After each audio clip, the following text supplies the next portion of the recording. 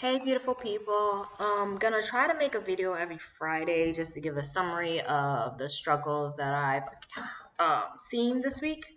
So, lots of questions on from distant learners. Remember that all the assignments posted are for everyone. If you are confused, gladly ask a question, but they're always for everyone.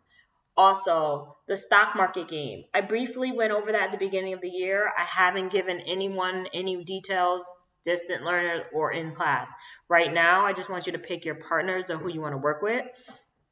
It's not like a partner project where somebody's probably going to do more than the other.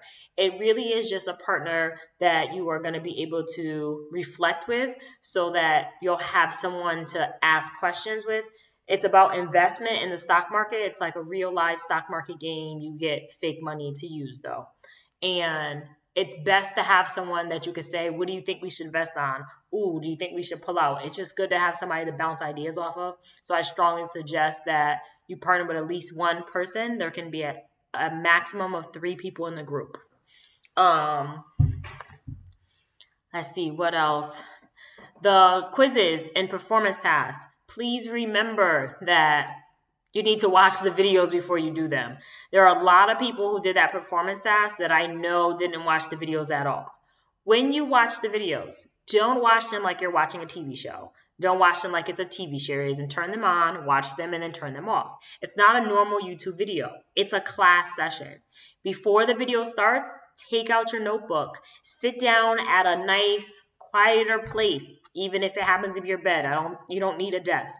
But sit somewhere where you're comfortable and you can actually digest what's happening. You want to be able to comprehend the notes. So as I'm going over the notes, take notes like you were in class.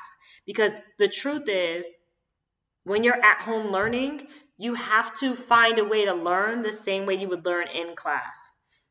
It's not impossible to do, although it's hard. But I did get 2 college degrees online. The best way to get through it is truly when you are researching or studying or watching a video, take that notebook out like you would be in class.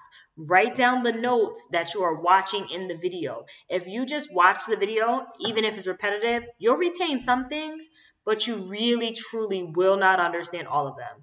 They are half an hour to an hour long because I record the entire class. So you have to designate that time for you to actually watch the video. I would encourage you to join the Google Meets. Again, I do Google Meets during class time. If you can't do the Google Meet, still reserve that hour or half an hour a day to watch that video. I won't post them every day. However, I will post them after every time there is a class. So every time there's a third period, I'm going to make a video. If you watch the video where I talked about A day, B day, C day, you'll understand. There's only one A day for every class period. So I usually only record one of the A days and I post it, one of the B days. As we move along, I'll start learning what doesn't work, what works, and I can help adjust how I'm posting the videos, how I'm naming the videos, that kind of thing. But for now, I just try to post the video every time there's a new subject. So if I review functions and then I review function in another class, I'm not going to record both of them.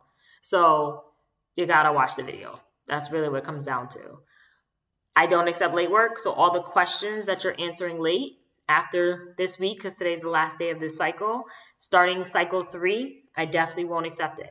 There's no excuses. Questions are easy. It's an opinion. Do not write me these emails. I'm getting hundreds of emails every week. And the emails are like, can I write this as an answer? I'm going to not answer those. I'm going to say, put what you feel. Because the truth is, that's me telling you what to put. That's not how it works. Put the answer you think you should put. A student will respond to it. If the answer is incorrect for a question, you don't get points off for having a wrong answer. You get points off for not answering. The only time you get points off for wrong answers is on quizzes and performance tasks, projects.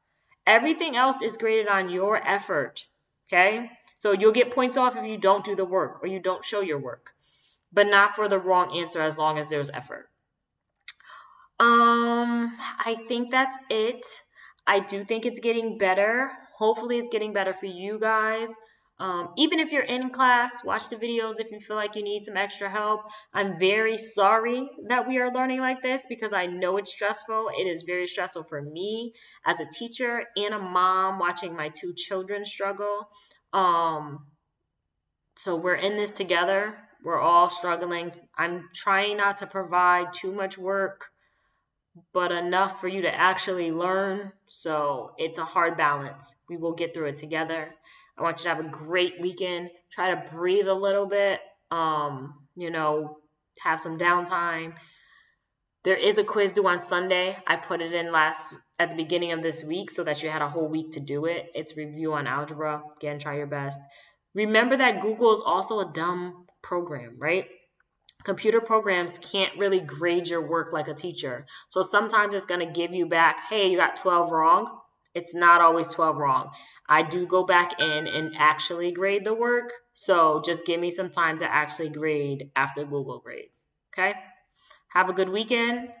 Talk to you soon. If you send me a text message, I will try to respond. If you are struggling that bad, take a moment to breathe, rewatch a video, and then try again. Okay? Bye, guys.